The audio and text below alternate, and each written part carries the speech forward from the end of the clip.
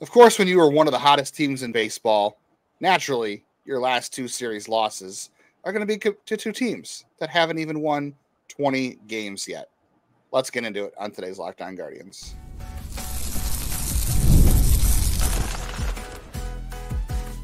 You are Locked On Guardians, your daily podcast on the Cleveland Guardians. Part of the Locked On Podcast Network, your team every day. Hello, everyone, and welcome to the show. I'm Jeff. But before I get into that, I want to take a moment and say SupplyHouse.com is a reliable way to get parts fast. Shop for your next plumbing, HVAC, or electrical job and get fast shipping from coast to coast at SupplyHouse.com. I am Jeff Ellis, one of your hosts, former national writer at Scouting 24/7 on MLB Draft and Prospects, as well as your favorite writer at every Cleveland baseball blog over the last decade, and occasional contributor to places like Prospect Live. I'm Justin Lau, one of your co-hosts for Locked On Guardians, your daily Cleveland Guardians podcast. We're going to dive into all things, the goings-on of your Cleveland Guardians every day, from the majors, the minors, and, of course, the draft. So if you need your fix of daily Cleveland Guardians discussion, you've come to the right place, and we are glad to have you wherever you are listening to us, watching us. We're free on all platforms. I've been covering the minor league system since 2007 for Cleveland, former editor of Guardians Baseball Insider, currently an owner of my own newsletter. And also cover the Guardian system for the News Herald, the Morning Journal in Cleveland, and also an occasional contributor at Prospects Live. We both said the name wrong. It's okay. Yeah. It's a game that allows you to do that. I'm going to interrupt Justin real quick. Of course you are. Go ahead. It's everyone's second favorite thing we do on the show. I kid. I just want to do a quick thing because apparently the most controversial thing I'm ever going to say is RBIs aren't valuable. Here's the thing about RBIs. Are they the worst stat? No, that is clearly pitcher win because a guy could throw a perfect game and somehow not get a win. RBIs tell a story. Is that possible? Perfect game? I think no hitter. I mean, you could throw a perfect game and essentially you could get killed early or get hurt, or if, he goes to the 10th. Didn't we have that happen somewhere where a guy had 9 perfect and then had to get pulled for the 10th? But to get back to the original one, RBIs are fun. They're a triple crown stat. I remember as a kid, I would go and buy these packs of baseball cards, and it would be ace was your best player all the way down to 2. And I remember being like, who's this Danny Tartable guy? He's the only guy I didn't really know in the deck. Being very excited because I was finally going to get a Cleveland ace because Albert Bell won the RBI title that year. And then I opened it up and they made stolen bases. So I still got a Cleveland ace thanks to Kenny Lofton. But this is my way of saying it is one of those stats that is well ingrained. It is something people really like. And if it's your stat, that's fine. The big thing with it is it's non-predictive. So when I say it's not a great stat, I'm basically saying it's not great for saying future success.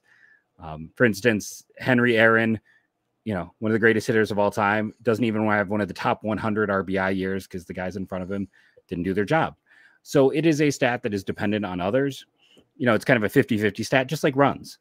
So I understand, the guys who, are your feared RBI types are often the guys who hit for power.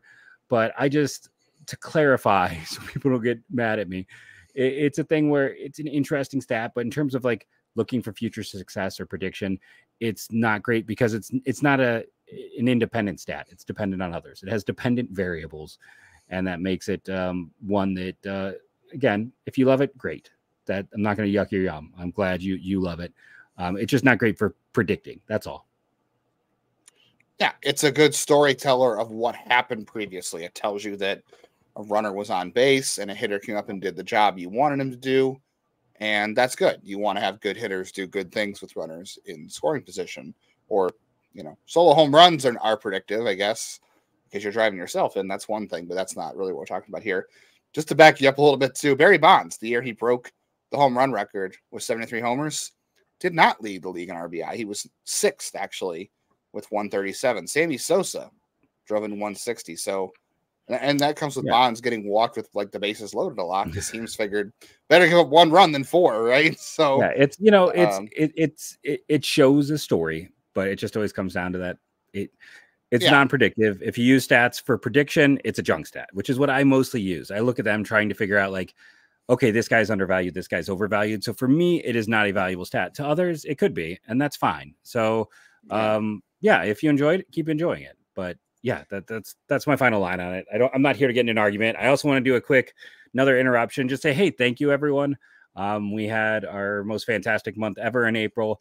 And Justin and I were kind of blown away when we got our numbers. I'm told today about how things went in April. So thank you to each and every one of our everydayers. Thank you for jumping in every day, being an everydayer.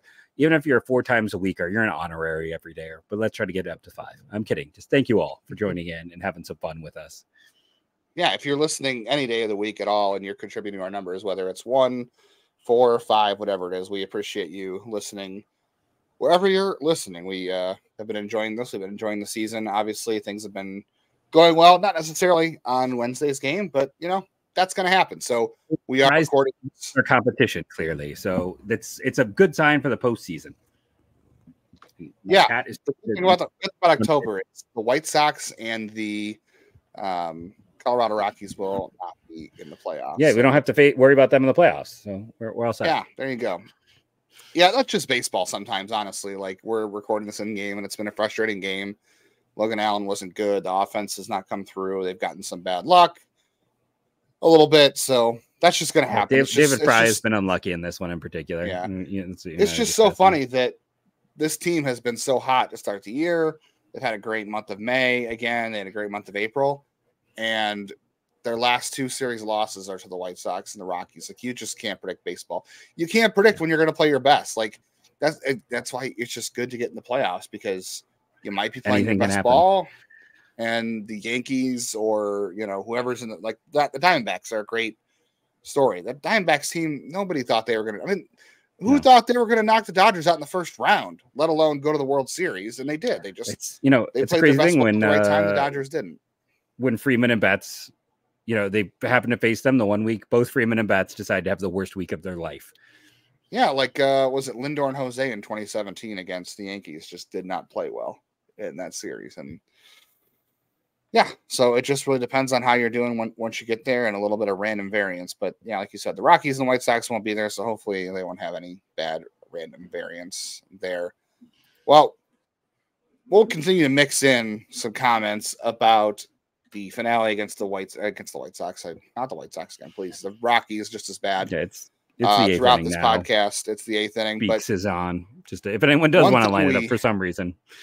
Yeah, I really wouldn't recommend it. But one thing we wanted to get to on Wednesday's show that we didn't was, first of all, Stephen Kwan should be back sometime during this upcoming homestand. I think we were hoping it was going to be this weekend, but the Clippers got rained out Wednesday night, so he didn't get a chance to play his his third rehab game. 4th, would have been his 4th. He's on 3. And that means also Gavin Williams didn't get to pitch. So it might take an extra. Look at that bad luck. Look at that. Andres Gimenez line drive right off the pitcher, and it goes to third baseman, and he's out. We have to get to an Andres Gimenez thing in the second segment when we talk about this game, because that was such a terrible, terrible call early in the game. But one thing we didn't get to. I'm still kind of steaming about that awful call. Yeah, we will definitely get to that. But one of the things we didn't get to was, Stephen Kwan is going to be back. And the first question is, before we answer the lineup question, is what is the move to bring Stephen Kwan back? Because before you put him in the lineup, someone's got to go off this roster for him. And the only guy I can really think of right now is Estevan Florial. And one, it's because he's not playing. You're in Colorado right now, or you just finished 3-game series with the Rockies. That stadium is hard to play the outfield in. And for whatever we think about Estevan Florial when they acquired him as far as defense is concerned, I think we all would have considered him a better defensive outfield than David Fry. And that might still be true to some degree. And probably bigger raw power, too, for that park, too. Yes, for sure. And he's barely played in this series. I know they had 2 lefties on the mound in this series. Well, that's not true. They only had 1 lefty because Austin Gomber got scratched. It was a bullpen game. But David Fry played in all 3 of these games in Colorado. And this is a ballpark you would have thought that, let's be honest, as he should. But this is a ballpark I think you would have thought he would have DH'd and Florial would have played left field. But that hasn't been the case. I think the Florial experiment ends with Kwan coming back, as there's nobody else in this roster to send down. There's no point in sending Jonathan Rodriguez down. You're not going to send Arias down for him because he still plays utility, and you're back up. Some people brought up Bo Naylor, but they want 3 catchers. You're not going to not have 3 potential catchers. No, and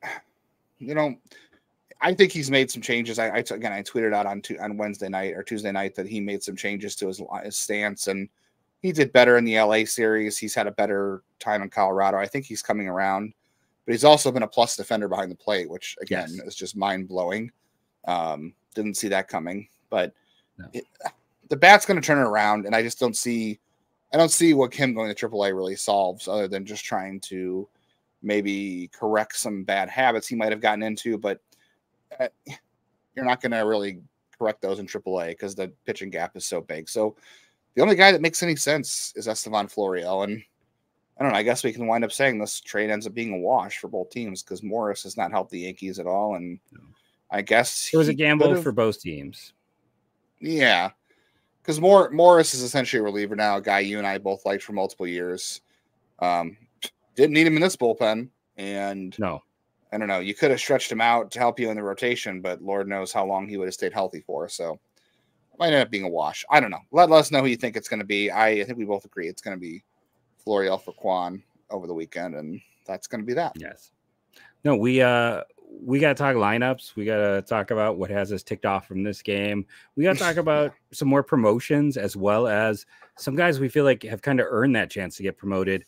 I don't think we'll have time today. There's been a few releases and some guys who have moved on, which will hopefully is setting up for the Friday draft. show. But yeah, yep, and we'll get into some of that on Friday. But yeah, we got, get ready for some names you need to know.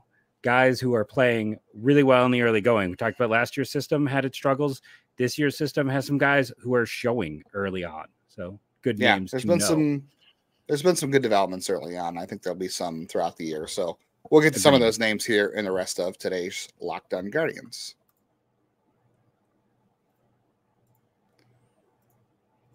A name you should know is definitely SupplyHouse. Get supplies from the site that is made for skilled trades. SupplyHouse.com. SupplyHouse.com is the reliable way to order plumbing, h-vac, electrical products online. They have an easy-to-use website that is packed with helpful resources and the latest product info to help you get the job done right. So shop their complete inventory, over 200,000 parts from over 400,000 top brands to get your order delivered right to your door with fast shipping from coast to coast. Need help with an order? Get expert support and industry-leading service from the friendliest folks in the business. Talk to a real person every time. When you're ordering something, always prefer talking to a real person in the age of AI and automation. Pros in the skilled trades can get competitive edges by joining SupplyHouse.com's free Trade Master program. Every Trade Master gets access to a dedicated phone line, free shipping, and discounts on every order. Join the thousands of trade pros already benefiting from their free membership at SupplyHouse.com/TM and order plumbing, HVAC, and electrical supplies from anywhere with just a few clicks at SupplyHouse.com. Guardians off on Thursday, but Friday they are back home against the Washington Nationals. You can catch all the action on your SiriusXM app and that series on all the series by searching Guardians on the app. Would SupplyHouse.com be Jerry DePoto's favorite website? It's made for skilled traders. Right. I don't know. If you're a fan of Seattle, you would argue that he is not a skilled trader with some of the trades the last possible. 2 years.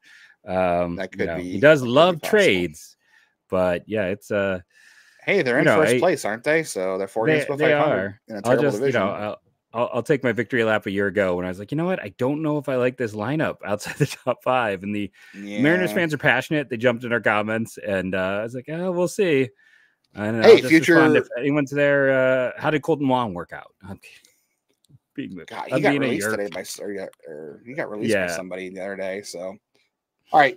Speaking of guys who, at one time, Colton Wong was a good leadoff hitter. He is not anymore. Stephen Kwan is. He was for like a minute, sure. So when Stephen Kwan comes back, I think everyone wants to have the debate of where he hits in the lineup. Tyler Freeman has done a fantastic job in the leadoff spot. I think it's been a great move because for the first couple days they were goofing around with like Estevan Florial and somebody else. The Andres Jimenez lead off a game, which whatever, but they had somebody else leading off besides Florial. I think somebody else against lefties. Maybe it was David Fry, which honestly is not a bad choice. As the leadoff hitter, though, Tyler Freeman, 8.8% walk rate, a 368 OBP. No real power to speak of, but 276 average, only a 308 BABIP, so not super lucky. He's done a great job. I think the leadoff spot's been great for him because this is a guy who before never really showed a whole lot of patience at the plate. Yes. He was a very swing. Nice play in center field, by the way. Yeah, I mean, he's made a few of those. He's getting more and more comfortable. Man, Jimenez has had a rough day. Yeah. So I hate the idea of taking. I would really hate to see Freeman out of the leadoff spot and have his approach change again. So I think the easiest thing to do. I know it's not a conversation. I think Tyler Freeman would respond to it well because that's the kind of guy he is. But I think you put him ninth in the order. Honestly, do. I think he is your second leadoff hitter. You're only going to lead off once a game, guaranteed. I know it's going to get him less at bats, but if Freeman keeps the same approach in the 9 spot, and his exit velocities have been okay. He doesn't have the greatest launch angle, as we know. It's gotten better, but if he can keep that same approach in the 9 spot, and you just kind of bump everybody up one, I know it means more at bats. Maybe you put him 8 instead of 9. I don't know. I'd rather have him behind Kwan because if he keeps that approach in the 9 spot, he's got speed. I think he's your second leadoff guy, and when the lineup turns over, if he's on base, you got Kwan up, you got Jimenez up. I think it's an interesting way to go, putting him 9th. I wouldn't be opposed to hitting him 2nd either, and just moving Jimenez down in the order. But I think hitting him 9th has some value too. No, to me, he's 1st or he's 9th. Like I want to go one way or the other. I'm not. I brought this up on yesterday's show as a tease. I kind of like the idea of having him 1st. Kind of keeping him with what's been successful because then it helps push down balance in your lineup because then you can put Kwan 2, who's been their best hitter, and you want your best hitter in the 2 hole. Jose 3, Naylor 4, Fry 5, and you can all the way. So you can Jimenez down no matter what.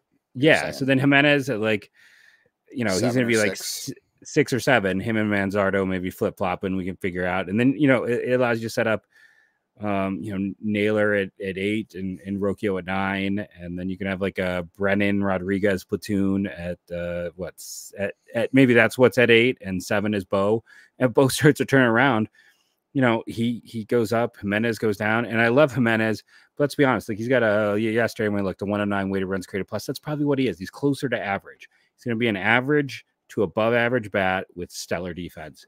And on a good lineup, he probably is hitting a little bit lower in the lineup. Now, against lefties, I would push him up because he is, again, continuing. I checked the data just to say, hey, is that continuing? It's very weird. No, he is continuing to do reverse platoon splits. But to me, I think Freeman is 1 or 9. You're going to put him in, as you put it very well, that second leadoff spot, or you put him in the first leadoff spot. Those are the only 2 spots I would consider him in the lineup. For me, nobody else that's lead off besides Stephen Kwan. He is the guy that does the best there. He's your table setter. I think just the approach overall works so well. I don't want to hit him anywhere. I kind of like having him at 2 because, like, if you can get someone else who gets on base, then Kwan is advancing runners constantly. That's the same as Freeman getting on base in front of him at 9, though. With less at bats, and you get Kwan. Then you're getting Kwan 4 at bats a game, no matter what. Usually. But then you're also getting the situation again, we can debate this. It's the fun of it. Like, but then you're also getting where it's like, then you have another person between Jose and Kwan. This way I get Kwan and Jose back to back into Naylor. Kwan, Jose into Naylor gives me my 3 best hitters all in a row. Right. There's no, like, when you put a Jimenez or anyone else in there, then you're giving them a break. Like I love Andres, but he is a break between Kwan and Jose and Josh right now. When you put them all together, no break. Like I can see worlds where teams walk Kwan. Like he's going to get on base anyway. Well, maybe not because he's not much of a power hitter, but maybe they feel like they got a better chance of Andres chasing or striking out in situations like that. So I just line them up again, but I'm not opposed, either approach. But I think, like I said, he's 1 or he's 9. Nothing else makes sense. I don't know. I think there's some argument to be made for the second spot in the order. I mean, New School would say no because you do want. I mean, I've been saying for a couple of years now, Jose should second. I'd rather have Jose hitting second. There was talk about them doing that this year, and they did it for like a couple of games. I mean, I'm all for Kwan, Jose, Josh, Fry, and then I wish they would still consider putting Jose second, being Andres against lefties and Manzardo against righties, and I would love that. Yeah, I think the other question here too is keeping David Fry's bat in the lineup too, because he's played a ton of left field with Kwan out. So, no matter who hits leadoff, Kwan is playing left field. Freeman's in center. And, you're trying to balance Rodriguez and Brennan in the right field as a platoon. I think you're going to have to work David Fry into right field at this rate, because you're going to need to keep his bat in the lineup somehow. You can DH him, but that also limits some of his flexibility when you DH him. So maybe you catch him and you DH Bo, and then or you catch Fry and you put Rodriguez in right. And I think one of the easy answers, at least against lefties, is that he plays first base and Manzardo sits for the time being, and then that's true. And then against righties, then you figure out, like, sometimes he's going to play the outfield, sometimes he's going to catch, sometimes or DH. Maybe he DHs and Josh or Kyle have a day off. So I think it's that. Like, I was so tired this morning. If you saw it, you can go ahead and make fun of me. I sent out some terrible lineups where I had extra outfielders and no shortstop. So I was tired. I need to sleep more. But this team does like its fly ball pitchers, so maybe. There goes David Fry again. He just got one off the end of the bat. But I mean, I still am in the camp of playing him 5 out of 7 days a week at the very least. I still like the idea of having him on the bench. Some games when you're facing a tough righty and you want to save him for a pinch hitting appearance against a team that has like a really good lefty in the bullpen. So you can pick your spots and use him at his best. But 4 or 5 days a week, he needs to start. He plays all 7 days no matter what. Yeah, it's just he's your high leverage hitter. Starts. Yeah. Don't want to break him instead of. He's like Nick Sandlin of hitters. Just make sure he gets out, but not out, but like on the bait. Don't hold him too long in reserve. Don't make that mistake. Yeah. Like, oh, my closer only pitches here. Like, let's make sure he gets out there. And very quickly, we're gonna, when we come back in a second, we're gonna talk about this game. Rules be darned. That Andres Jimenez situation at first base was infuriating. And I know Fever Dog will tell us why we're wrong, but we're still going to talk about why that annoys us. And if it annoys you, make sure you're commenting below. All right, stick around for some in-game commentary and some airing of grievances from what looks to be a loss to the Colorado Rockies in this series. But first, let's talk about our good friends over at FanDuel. Before I get into the ad read, I want to talk about the lines. By the way, there are only 6 teams you can bet to win 100+ games this year. Cleveland is one of those 6. I know Justin has always talked about how you can't bet them to only win 80+ anymore. Now, I mean, you can bet them to win 90+, and they're the second best odds. But they're now amongst the teams you can bet to get 100+ wins. You can't bet league leaders outside of home runs, but it would be nice. I'm kind of want to say Jose Ramirez at plus 2,500 is interesting, because if he doesn't have that 3 home runs taken away from him, he would be tied for the lead, right? So just something to keep in mind. But it's winner take all for NBA and NHL, and FanDuel's giving you a shot to bring home a big win of your own. Right now, new customers get $150 in bonus bets with any winning $5 bet. That's $150 to spend on spreads, money lines, player props, which we talked about, and more. Visit FanDuel.com/lockedon and make every playoff shot, whether it's a slap or a bank count. FanDuel, America's #1 sportsbook. Visit FanDuel.com to look at. Keep doing that wrong. No game for the Guardians on Thursday, and maybe they need a day off to wash the ugliness of this game away. They'll be back home very early in the morning on Friday, and they will take on the Washington Nationals at home. Hey, it's City Connect night. If you can't watch, listen on your SiriusXM app. Just search Guardians. See, Kyle Manzardo didn't start tonight. Now he's coming in for a pinch hit appearance in the 9th. It's a very low leverage opportunity, but you're getting him an at bat against a tough righty. So, and this is 2 years in a row of struggling with the Rockies. This is definitely Cleveland's kryptonite. Oh, well, last year, let's just forget about all the things that happened last year. Two more things before we dive too deep. Just 2 quick notes. I've had a few people ask, can Tyler Freeman move back to shortstop? He was never a very good shortstop. No. He's been very good in center field. Back anyway. He's been, and who are you going to put in the center? Miles Straw. I don't know. I'm kidding. But he's been a solid. He's getting better every day in center field. Leave him alone there. I know shortstop has had its ups and downs. Leave him out there until until you decide if Travis Bazan is the center fielder of the future. Yeah, and the sad thing is, again, I need to get more sleep because I forgot what my second point was. So let's move on. Andres Jimenez was not, and ended up being not consequential in the game at this point. But my God, what a horrible call that was! I mean, he was blocking the plate. Yeah, the first baseman was blocking first base, and that's why Jimenez, I think, was starting to shuffle a little bit as he was running. And they said he stepped on the grass. But if you look at the replay, yes, the outside of his cleat hit like the skirt of the grass. It never went into the grass. I don't know what that umpire was looking at, but he must have been paying homage to Angel Hernandez because he was right in front of that play and he missed it. He just straight goofed that ball up. I think what they were saying, because I've been very honest. I grew up with Corrigan. I listen to every one of these games. That's what this is. This is so I can still listen and hear the game because this is my childhood. So I'm listening. Oh, it's not great by Manzardo there, though. But, they were like, well, if it hits him, he's automatically out. So since it hit him, he's out. But at the same time, like, if there's catcher's interference, this is first baseman's interference. Like, he had no pathway to the plate. How can that be fair? And he was running on the white line. Are you not supposed to run on, like, you can see where he damaged the line. And you're supposed to, you're supposed to technically be over a bit. But, like, I don't know. To me, it's a terrible call, but I don't know. The argument was he touched the grass, which he didn't. You can say he touched the skirt or the lip of the grass, but that can't count. You're not on the grass if you touch the lip of it, so I can't count. Just a stupid call. Ended up being inconsequential anyway because Logan Allen was not good, and the offense, didn't come through against a terrible starting pitcher, which, that's frustrating. I mean, this is a good baseball team that had a bad night, and when you face a pitcher like Ty Block, you want to go out and score a bunch of runs. They scored a bunch of runs on Wednesday or Tuesday. They scored a bunch of runs Monday, and they lost that game too. And they just didn't score any. I don't know. Think of it as bad sequencing or just a bad night.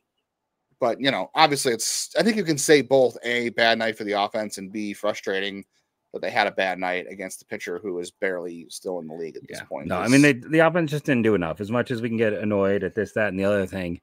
You're in Colorado. You're in Colorado facing a quad A pitcher. A horrible pitcher. Yeah. And they didn't get enough. They just did not do enough. No. That's what it comes down to. I mean, they've got 6 hits against 8 base runners against 8 base runners. Yeah, do more. I mean, it's been terrible. Tyler Kinley hasn't been good all year. I mean, he's a reliever ERA, so I won't. I mean, the one positive is Josh Naylor 2 hits again. The only guy I believe who reached base twice in this one. Nice to see him coming around. I'll take that as a positive. David Fry reached base twice. No, he didn't. He didn't walk. Once, and then he had 2. One at the one to center field would have been a home run. You said in 25 out of 30 parks, and the other one had an expected batting average of 670. So he hit the ball hard twice and just had bad luck. Should have had 3 hits. So maybe some bad sequence in there. Hey, the good news is the bullpen was fantastic. Eli Morgan. No, I know he gave up about Avila.